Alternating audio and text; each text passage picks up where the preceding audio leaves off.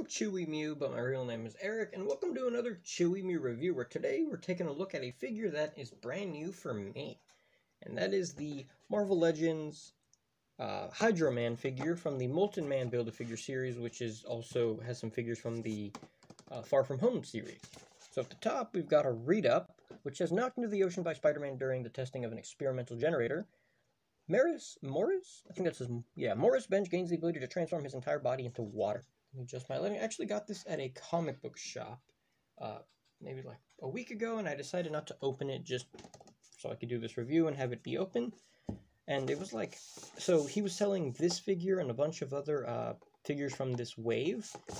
The only other ones he was selling was, you know, Spider-Man, this Spider-Man, I don't know if there was Doppelganger, Scorpion, Spider-Woman, and I don't think there was Mysterio. Since I'm not a big fan of the MCU Spider-Man, I didn't bother getting either of those figures, so I just got this guy. It was like, I think like $8 or $9 just because he was still selling those figures, but the movie is like a year ago maybe, so he was just selling them to, you know, sell them quick. And this one, as you can see, it's got some package damaging, like this damage here. It's actually been opened. I never opened it, but I guess he opened it maybe or something, and this part's kind of flappy there. And I've got Hydro Man out of packaging. Set him aside really quick. And he also comes with the Build-A-Figure head, or the Build-A-Figure head for Molten Man, which I guess is based off the Far From Home figure, which I'm probably not going to end up completing this Build-A-Figure just because I don't really care about the Scorpion, the Spider-Woman, and the two Spider-Man figures, so I'm probably not going to do the Build-A-Figure. And it looks pretty good. It looks like kind of like the same body as one of the Luke Cage figures, except instead of having, you know, regular arms, he has these crazy water arms.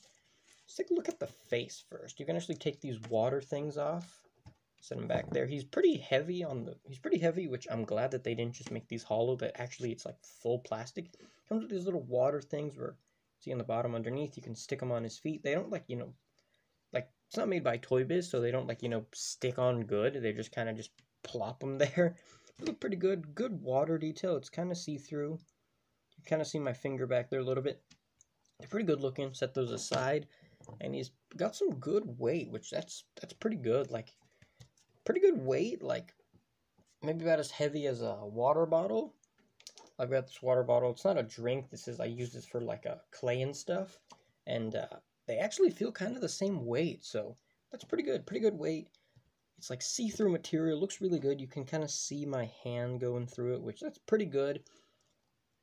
The arms are really stiff. I feel like I'm going to break the arm, moving the arms up. Like, I feel it's going to break, but let's take a look at the face. There's the face. He looks kind of weird. He looks kind of creepy, like he's, you know, smiling creepily. Which, I don't know if I consider Hydro Man a creepy villain, but, you know, like a sticking out chin, kind of big chubby nose. He's got, like, it looks like a scar on his forehead right there. Looks like a scar right there on his forehead. He's got the hair, like, kind of, like, just, you know, there. The eye paint and the face sculpt looks pretty good. On the back of the head, there's just more hair and stuff. The shirt doesn't have any texture. He does have, like, a slight belly. Like, if you look from the side, he's not, like, you know, lean. He's got, like, a slight chubby belly. His shirt, like, has, like, a bunch of wrinkles everywhere, which is probably because, like, it's wet or something. The arms look pretty good, and there's a fist here. Got a fist, and this hand is, like, a grabbing hand. And when I took it out of the packaging, the hand comes off. The two fists, or the two hands, you can actually pop the two hands off, which... And I guess you could do that, like, if he just has, like, he's, like, shooting water or something, I guess you could do that. Put these hands back in. The pants also... Is that in? Yeah, that's in. The pants also have, like, a texture. Like, they kind of feel textured, like, kind of rough. Same here. They didn't sculpt a zipper on there, which... Who cares? The pants, he has two back pockets, and the shoes are just, you know, regular, plain, like brown shoes, like, boots kind of thing. Like, I don't know what these are called. They've got the thing on the bottom. In the bottom of the foot, it says made in China, because, you know, everything's made in China. And then the other foot says Hasbro, or Marvel 2016 Hasbro. That's not focusing, but trust me, it's made by Hasbro. So, it's a pretty good looking figure. I don't think it looks bad. Definitely good. This is like the only other Hydro Man than the Toybiz Spider-Man Classics Hydro Man, where he's wearing like, looks like kind of like Iron Man armor, which I had, and unfortunately the upper torso broke. Like, because his arms are just stuck in a position like this. You could only rotate the arms around. You couldn't rotate the hands. You couldn't bend the elbows, nothing. Then his head, which he just had a head, and the bottom legs were normal. And there was this water fountain thing that you could stick on his torso, so that they would separate from here, and he would spray. You could stick them, like, fill it with water and press a button, and he would like shoot water out of the holes from his hands. Which, as a kid, that was kind of fun. And I think the figure broke somehow. The upper torso broke, and all that survived was basically his legs and the head. That was it. So I eventually used the head for a custom, and the legs are just maybe for a future custom. But either way, let's take a look at his articulation. So the head's on a ball joint. You get a pretty good range of motion. The neck goes up, not too far, but it goes down all the way. He can look down at his belly.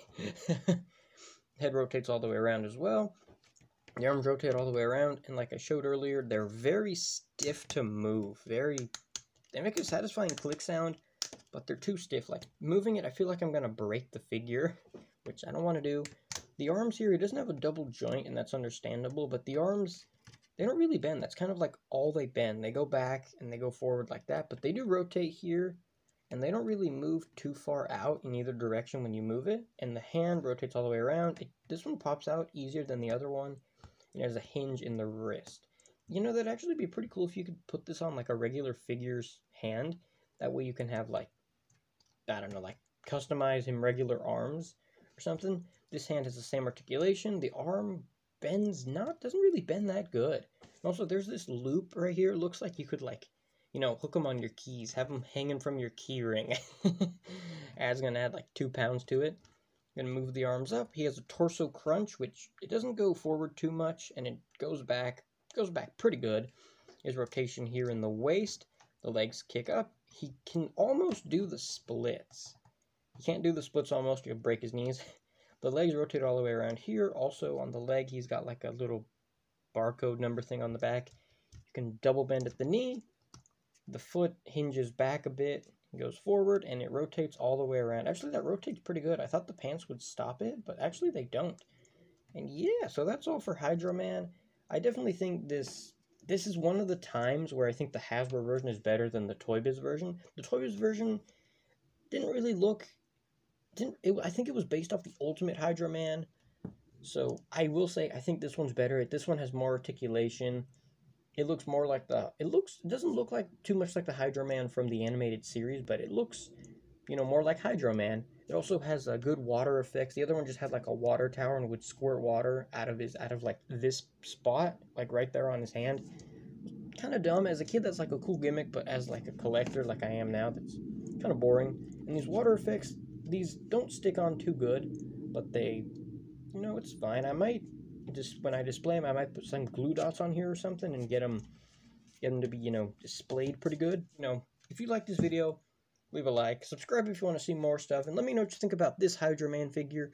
And if you know the Toybiz figure of Hydro Man I'm talking about, let me know what you think about that guy too. I would have loved to review it, but unfortunately mine broke. But either way, that's going to be all for this video. See you in the next one. Wow.